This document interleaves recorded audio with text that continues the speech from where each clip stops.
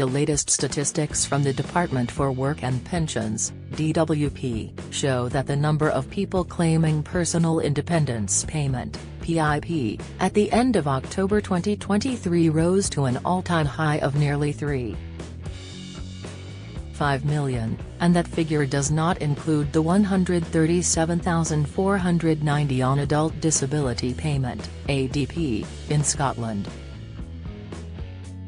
Some 254,034 people on PIP living in Scotland will have their case transferred automatically to the devolved welfare system by the end of 2025.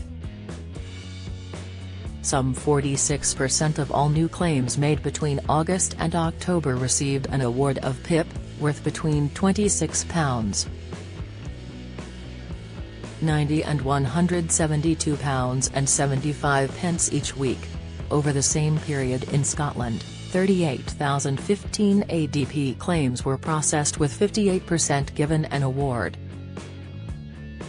However, many new ADP claimants may not be aware that a successful claim can also open the door to additional benefit top-ups, help with housing costs, council tax and travel. The extra support is also available for existing PIP claimants, those on DLA and Child Disability Payment. A full guide to all the extra support and financial benefits is available on MyGov. Scott here. Below is a summary of what your disability benefit claim could also entitle you to.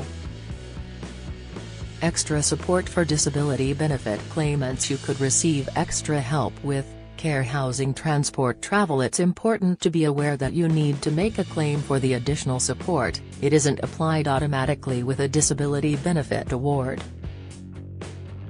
Guidance on mygov. Scott states, you should try to apply as soon as you can. Organizations may not be able to backdate payments for all of the benefits and services if you wait too long. This means you could miss out on some of the extra support you're entitled to. However, it also warns, some of these benefits and services can affect other payments that you get.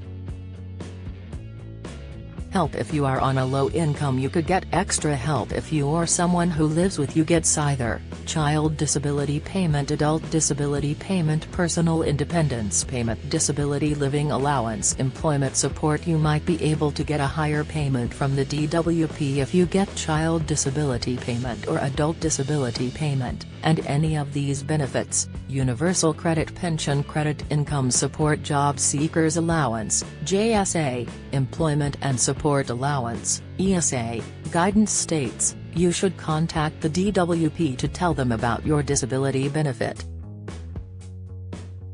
If you're eligible, you'll get an extra amount on top of your normal payment, known as a disability premium. You'll continue to get your usual disability payment from Social Security Scotland. Just be aware that contacting DWP may trigger a change in circumstances for any current benefits you are receiving, so ask an advisor first. Help for existing tax credits. Claimants. You could get a higher payment from Home Revenue and Customs, HMRC, if you already get tax credits. You should contact them to tell them about your Child Disability Payment or Adult Disability Payment within 1 month of receiving your decision. Just be aware that tax credits are ending and any change in circumstances could trigger the migration process to Universal Credit. Find out more about managed migration here.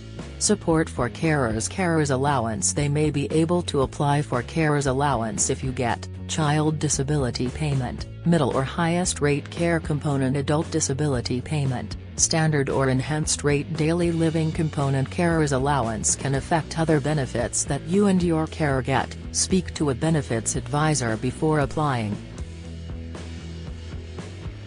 If they already get carers allowance, they might also get a carers allowance supplement. They do not need to apply for this as it will automatically be paid to them twice a year, in June and December.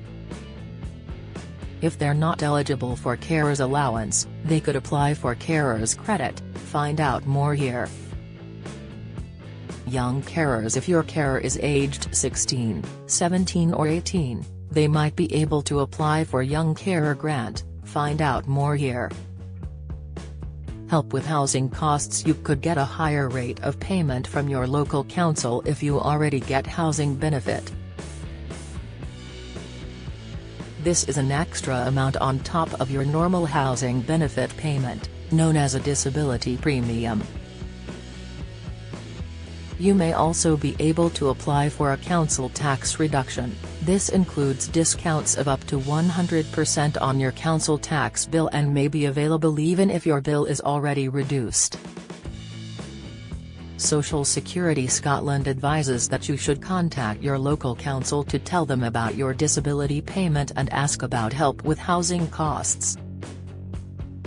Help with transport and travel. Car travel. If you get either child disability payment, higher rate mobility component, adult disability payment, enhanced rate mobility component, you could apply for an accessible vehicle or equipment lease vehicle tax exemption, free road tax, a provisional driving license early at age of 16. You, or your nominated driver, can apply for a 50% vehicle tax reduction if you get the standard rate mobility component of adult disability payment.